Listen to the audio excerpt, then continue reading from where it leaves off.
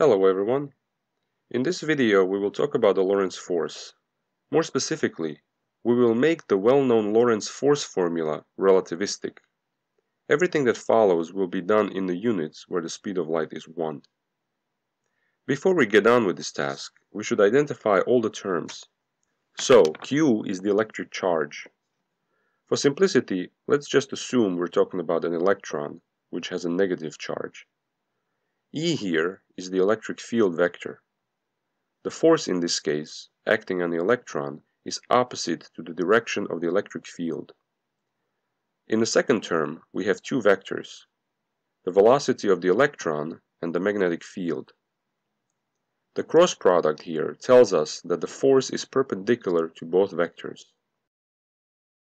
Since these vectors are three-dimensional, they cannot be relativistic. Relativistic vectors are always four-dimensional. They are referred to as four vectors. We can fix this by assuming that this expression is only a subset of some other four-dimensional expression. But this is still not good enough. Recall that in a previous video we have established that the electric and magnetic fields are not four vectors. They are components of a four-tensor, the electromagnetic tensor.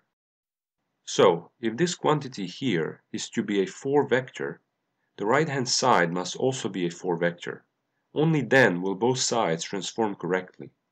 At the moment, this side does not look like a four-vector. We can get a clue as to what to do from the second term. First, let us write the cross product explicitly. Notice that if we focus only on this portion of the electromagnetic tensor and multiply it by the velocity 3 vector, we get the cross product with a minus sign. This tells us that the electromagnetic tensor must be a part of the answer we're looking for. Let us extend this product to include the fourth dimension. If we multiply these terms by this vector, we obtain. If we look at this term, we see that it kind of looks like the first term here, except for the factor of Vt.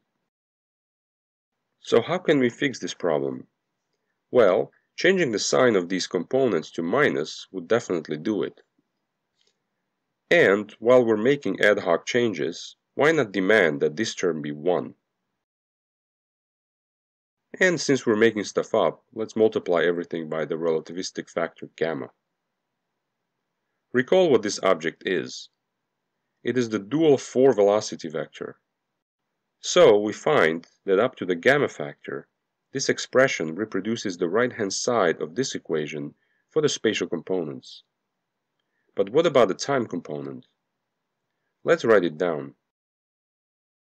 If we express it in the vector notation, like this, and write the velocity as the derivative of the position vector with respect to time, we can see that the numerator is the definition of the work done on the charge, and dividing it by time makes this whole term a rate of change of the particle's energy, or power. If we include the gamma factor, we get the change of energy per proper time. So we can write down the time component like this, where P0 is the relativistic energy of the particle. This gives us a clue about the other components on the left-hand side. We know that the force is equivalent to the change of momentum with respect to time, so these components must be dp over dt, where p is the momentum, but this term suggests that t should be the proper time. Finally, we can write the relativistic version of the Lorentz force.